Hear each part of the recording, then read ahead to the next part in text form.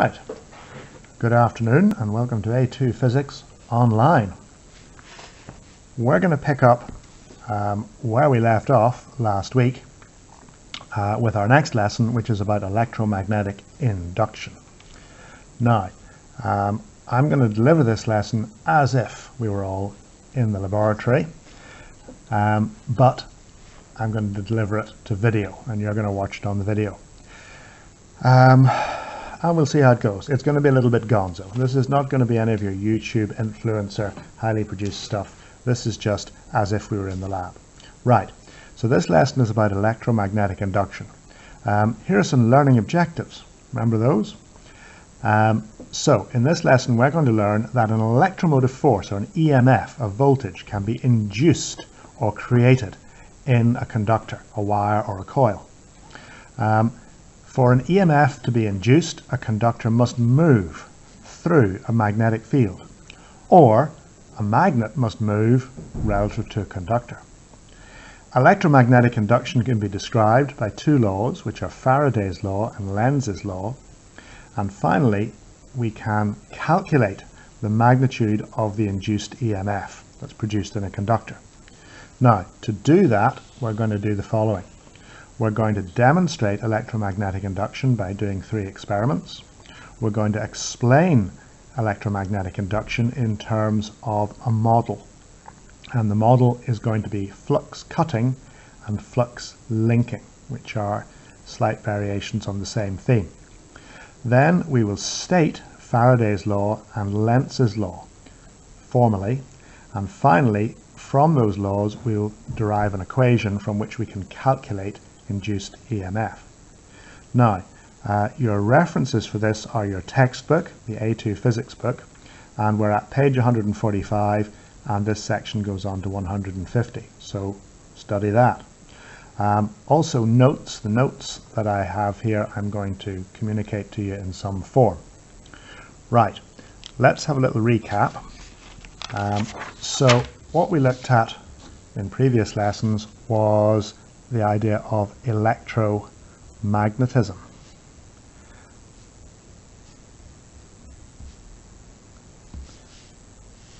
And we know that a permanent magnet has a magnetic field around it, which we can represent with field lines, something like that.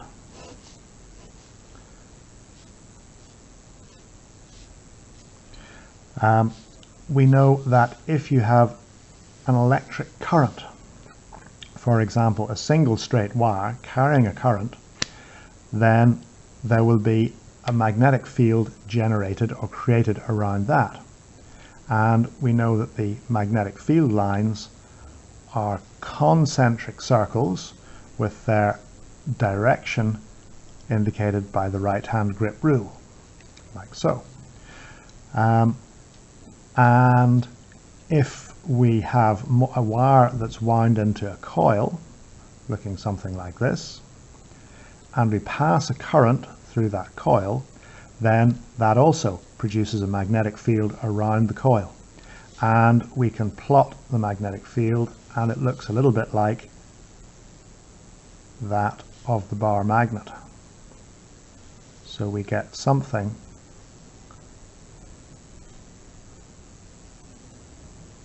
like that.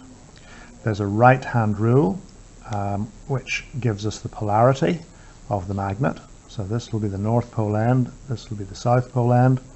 Therefore, the field lines are going out of the north and into the south, like so. Okay, and so on and so forth. Now, in both of these cases, what we see is that an electric current of electricity. Okay, little interruption there. Hopefully we won't get interrupted again. Okay, so in these cases what we've got is a current of electricity, and that produces a magnetic field. And that's what's happening in the case of the single wire. It's what's happening in the case of the coil. It's what happens with an electromagnet. and that is electromagnetism. Now, in your mind, it's a good idea if you sort of draw a line underneath that, or even put up a wall, because this is electromagnetism, where a current of electricity produces a magnetic field. Electromagnetic induction is kind of the other way around. It's where magnetism produces electricity.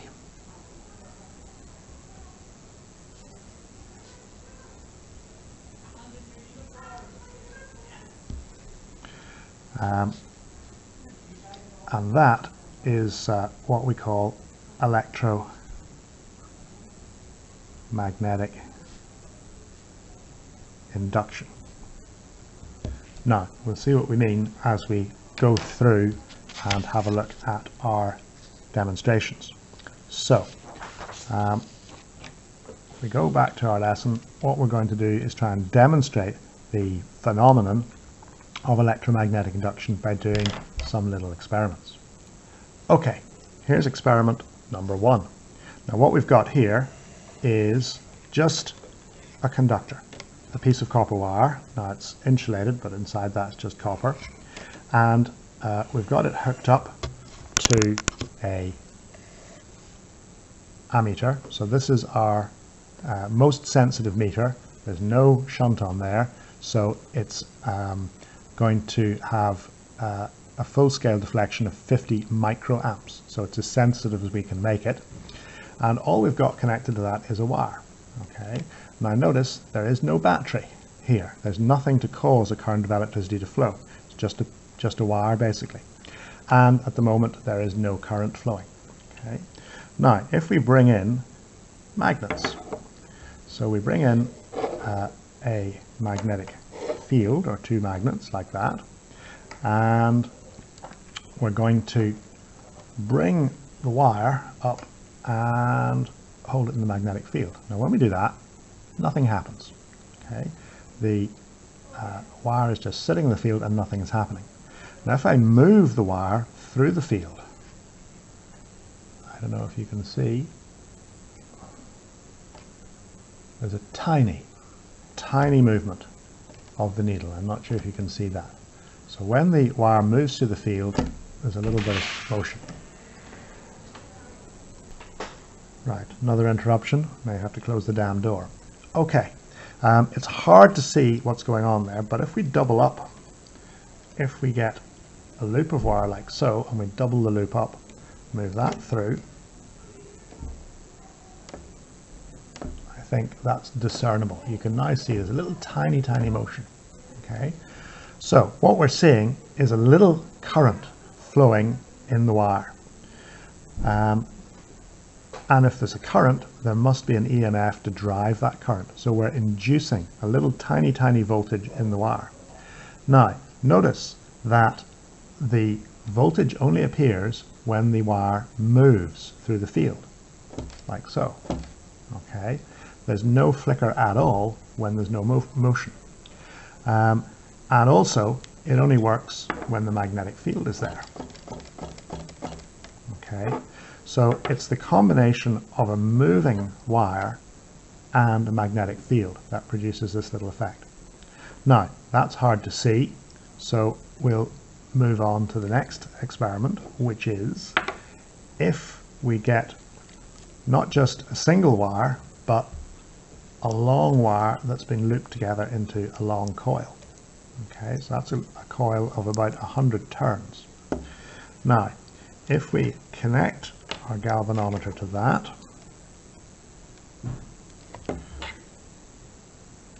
like so, and the magnet I'm going to use this time is a bar magnet. Now, if I bring the coil up to the magnet, so the magnet stays still, and the coil comes up, fingers crossed, yes, okay, so do you see what happened there? When the coil approaches the magnet, we get a little flicker on the meter. Do that again.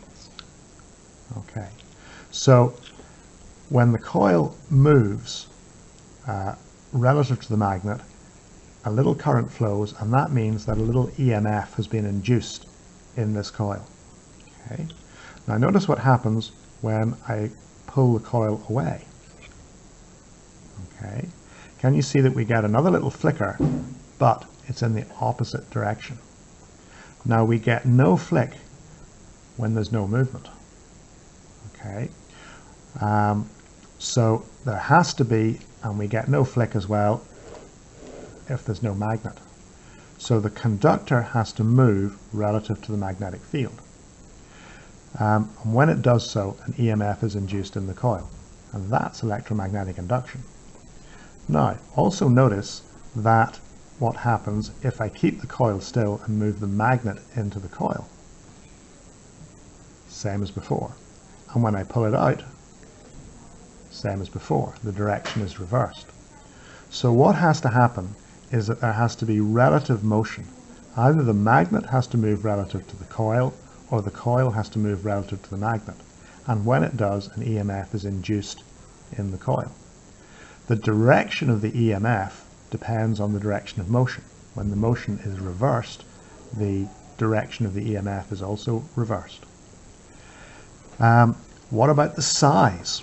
Well, you notice that with a single wire we got almost undetectable EMF, but with a coil of many turns we get a much bigger EMF, which we can detect easily.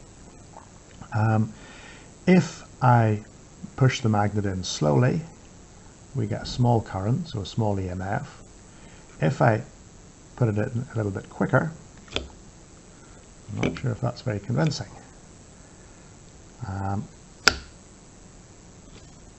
It looks about the same. Okay, the idea here is that if we increase the speed of the motion, we'll get a larger EMF. Okay, but we can see that the size of the EMF is going to depend on different factors about the setup. Dear oh dear, I think I may cry. Right, where were we?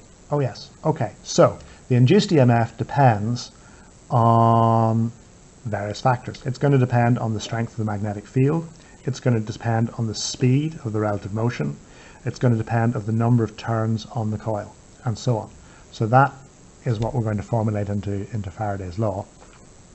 The direction of the EMF depends on the direction of motion, which is what we're going to formulate into Lenz's law. Okay, so that's the second demonstration, and in a moment we'll do the third. Okay, now in this experiment we've got no permanent magnet, but we do have two coils. Now, here's a coil. You can't see it, but it's inside the box. This is a 2 by 120, so that's a 240 turn coil inside here. And it's got a hole in the middle. And on the other side, we've got another coil, which is exactly the same. Now, this coil is not connected to any battery. It's just connected to the ammeter. This one, on the other hand, is connected to a battery. And we can pass a current through the coil by making this connection here. Okay. Now, the two coils are placed side by side. Now we're putting an iron core through the middle to make the effect a little bit more obvious. Now, what's going to happen here is if I make this connection, that will send a current through this coil. And then we'll see what happens in the other coil. Right, 3, 2, 1, go. Ooh. And again. Okay, now, could you see that what happens there is that when a current flows in this coil, then it causes a brief flick of current in the other coil. In fact, if I use a single cell, which is not quite so violent, that's interesting, there, okay, and then when I break the circuit, we get a flick in the other direction. Okay, I'll just do that again. If I make the circuit, we get a brief flick, and then when I break the circuit, we get a flick in the other direction. So what happened there? Now I want to stop this because I'm over 15 minutes.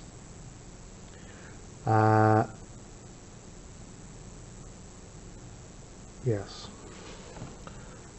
Okay, we'll finish this off and then I'll have to edit it, I think. Okay, so when we make the circuit on this side, then what we're seeing is that we're passing a current through this coil. Now, if we're passing a current through it, that sets up a magnetic field. And the magnetic field is picked up or affects the second coil, and that causes the EMF to appear in it. And so we see a current. Now, when the current in the first coil is steady and flowing steadily, then there is no EMF seen in the secondary because the current just goes down. It only flows when the current is made, or when the circuit is made, and when it is broken. It doesn't flow while there's a steady current flowing in the primary coil, in the first coil. When we break the circuit, then we get another flick, but it's in the opposite direction. So an EMF is induced in the second coil when a current begins to flow in the primary coil and the magnetic field is set up. While the magnetic field is steady, there's nothing induced in the second coil, but when the current in the first coil is switched off and the magnetic field disappears, then you get an induced EMF in the second coil. Okay, that's a little bit confused, but I'm not going to redo it.